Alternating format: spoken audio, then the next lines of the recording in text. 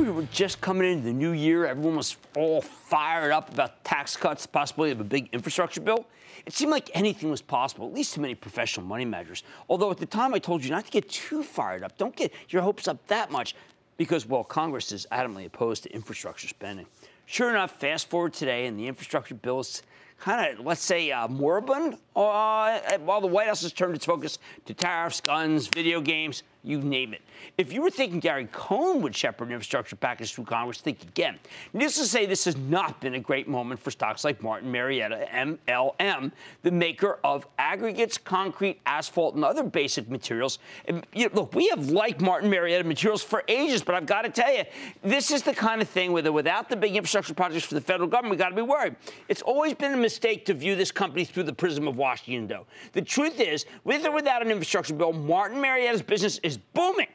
The company just delivered a fantastic quarter a few weeks ago. Very bullish guidance of 2018. Yet the stock's down more than $5 from where it was before the company reported.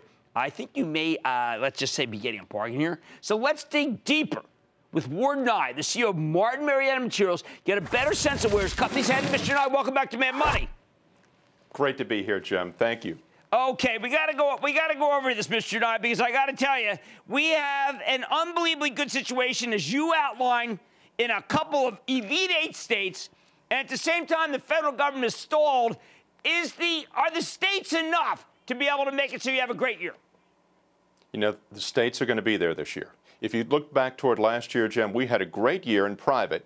We didn't have a great year, and by that I mean the industry didn't have a great year in public. I think we're going to see a lot more in public this year. State departments of transportation have been hiring. They've been using more outside resources to get projects ready and out the door. We're seeing volumes up this year 4 to 6%, and for us, that's a pretty notable move. Now, you highlight TxDOT, TxDOT.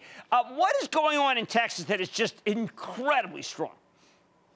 Well, number one, I'm in Houston today, and we've had some industry association meetings here for the last several days. And what we see across Texas, particularly in that Golden Triangle, Dallas down to Houston over to San Antonio, is an enormous amount of activity. As you've indicated, TxDOT, Texas DOT, has indicated they intend to spend over $70 billion over the next decade improving their highways, bridges, roads, and streets. And to us, that matters a lot. We're the largest producer of aggregates, cement, and ready-mix concrete in Texas, and we're clearly the largest in that big Golden Triangle. So we believe Texas DOT will be very healthy this year. We also think private work, meaning res and non-res, will be good throughout Texas. Now, we know that oil has come up a lot since the bottom. You highlight shale business as being strong. Shale business is getting much, much better. Several years ago, to give you a sense of it, Jim, we sold about 7.5 million tons to different shale plays across the United States, some of the biggest ones right here in Texas. Last year, more like 1.4 million. So they've been way down, but we did see them up nicely in the fourth quarter. We saw them up year over year. We believe a standard run for that for our business should be in the 3.5, 4 million tons a year.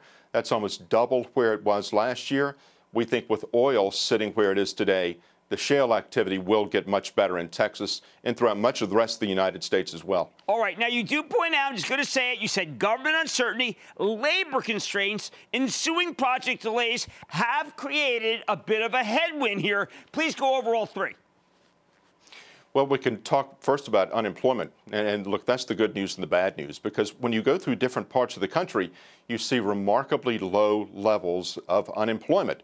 Now, that's great because you do have people who have jobs, people who are moving to places like Texas and Colorado and North Carolina and Georgia and Florida, which are all key states for us.